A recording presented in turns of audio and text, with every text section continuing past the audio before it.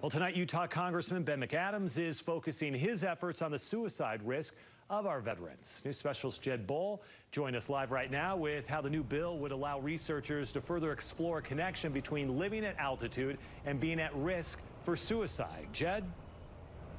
Yeah, Mike, for several decades, researchers have observed a heightened rate of suicide in Utah and also the Rocky Mountain West. They've also studied a link between living at high altitude and a higher risk for suicide.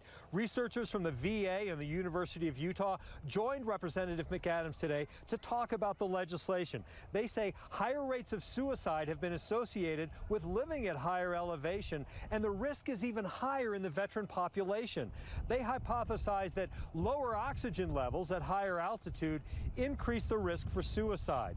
Under the VA High Altitude and Suicide Research Act, they will begin unprecedented research in this area and ideally develop new treatments. As a corpsman in the Navy, Chris Gaynor served in Iraq and treated a lot of trauma. 2 months after returning home, he started to think about taking his own life. Now, living nearly a mile above sea level, he understands he may be compounding his risk for suicide, so he plans to move. I reduced my alcohol because that's a risk factor. And now, in order for me to be able to progress in my career and to ensure my long-term life, it's going to be best for me to get to a lower altitude, and that's what I'm choosing to do. There are numerous factors that go into risk of death by suicide.